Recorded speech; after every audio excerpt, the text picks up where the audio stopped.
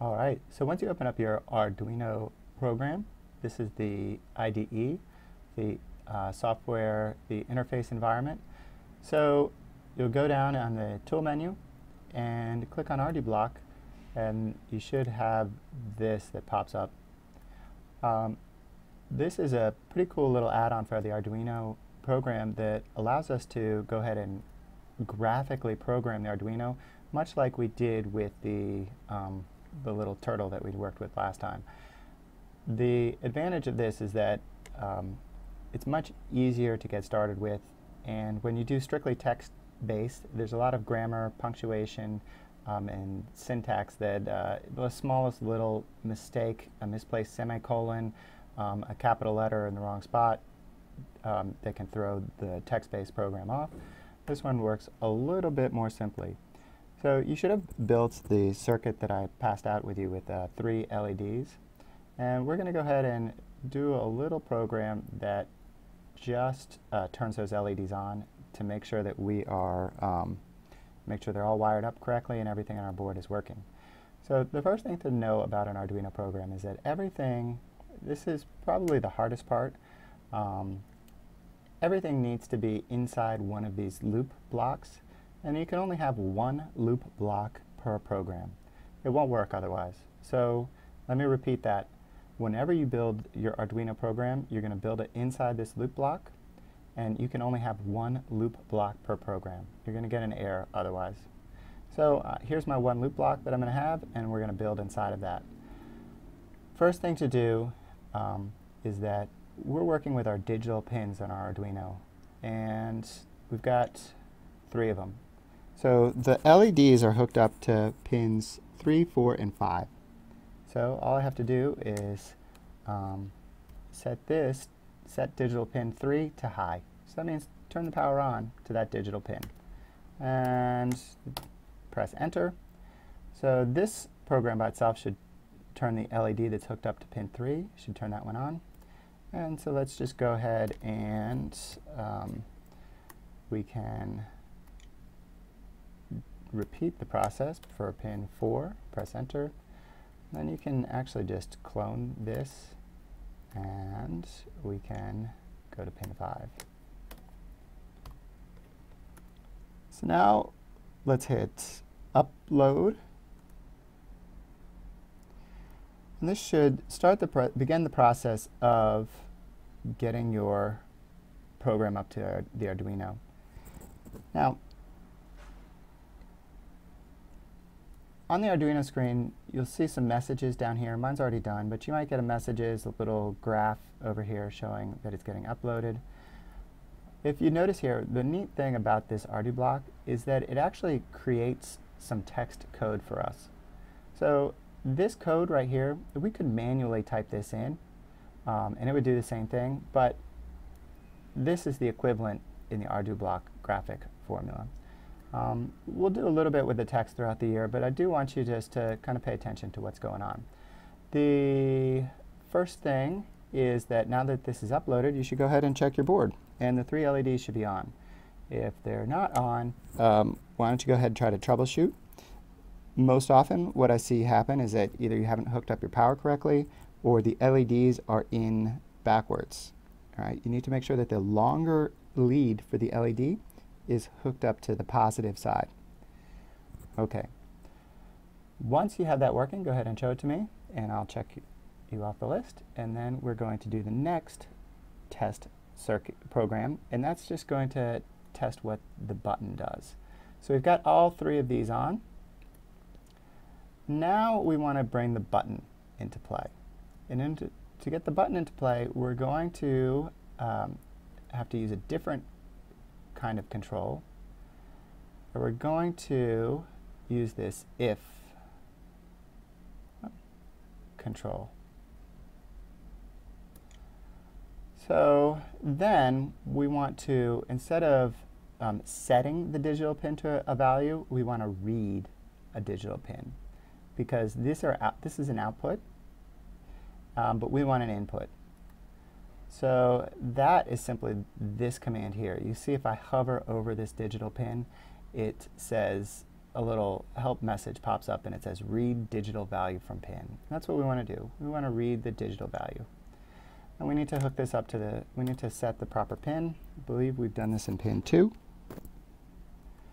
So if the digital pin picks up a signal at pin 2, then it's going to turn all the LEDs on.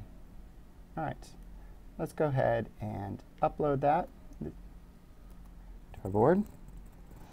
Now you should see that your board, all the LEDs go dark. And then you press it and your pins turn on. Now you probably see that the pins don't turn off. And then, well, we'll get to that a little bit later. If you want to retest it again, you can either just upload the program again by pressing the upload button, or there's a small reset button next to the USB port on your Arduino, and you can go ahead and press that little brown reset button on your Arduino. Either way, that will run the program again and you can test your button again. Alrighty. So those are the 2 test buttons. So far we've checked to make sure our LEDs are working. We've checked to make sure our buttons are working. Now, the Spaceship Interface. Let's go ahead and create that program.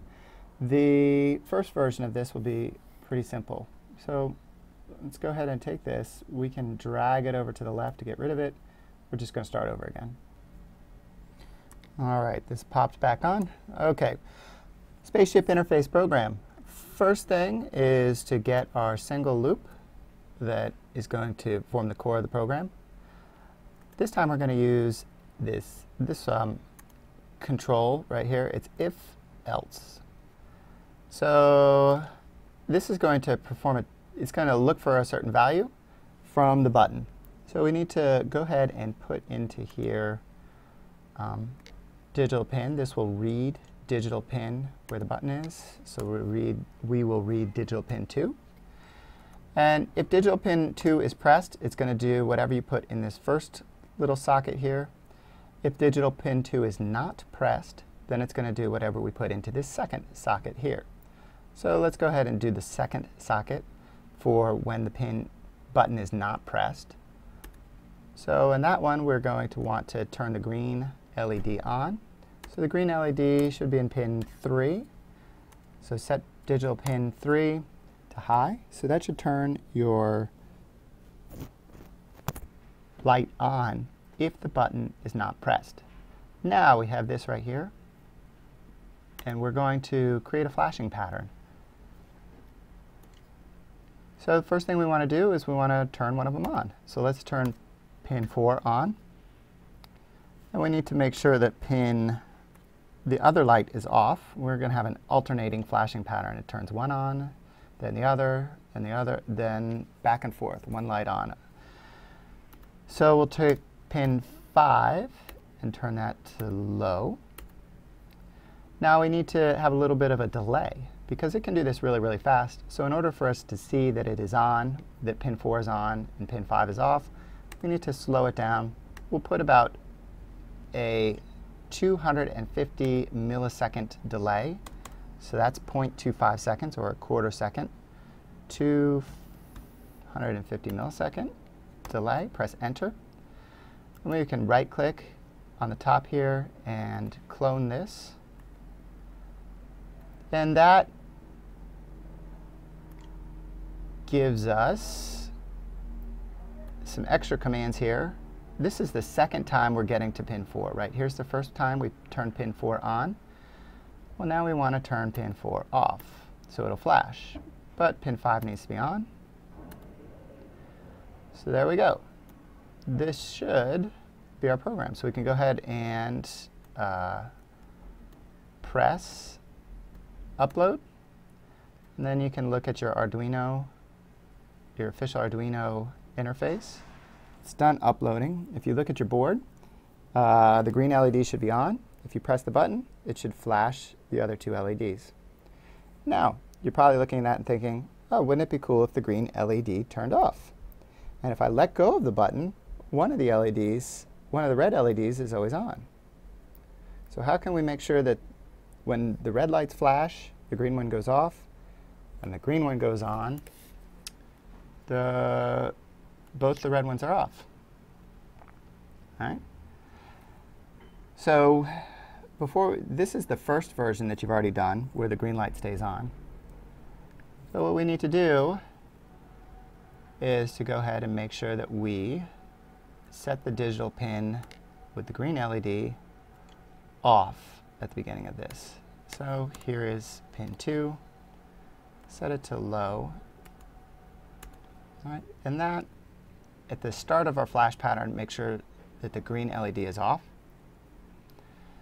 Then when the button isn't pressed, it's going to do what's down here. So if the button isn't pressed, we need to make sure we turn off the both red LEDs. Make sure both of the red LEDs are off. So we'll grab a digital pin, turn pin 4 to low, and do the same thing again with pin 5.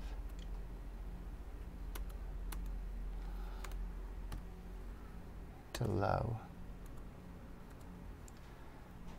So let's go ahead and upload this, check out what it does.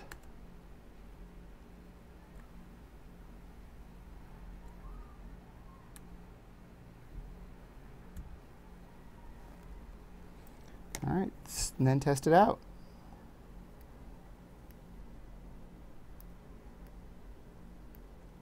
Well, I'm noticing the green LED stays on. We took care of one problem, but the green LED is staying on. So let's go ahead and see what we can do with that. So we've got digital write 2 to low right here. All right, I just figured out that that last digital pin that we added there, we need to make sure that's pin 3, not pin 2. That goes to pin 3. All right, so that should take care of the first 6 steps on the challenge. Go ahead and show these to me, and I will give you a little bit extra, some extra challenges to work on.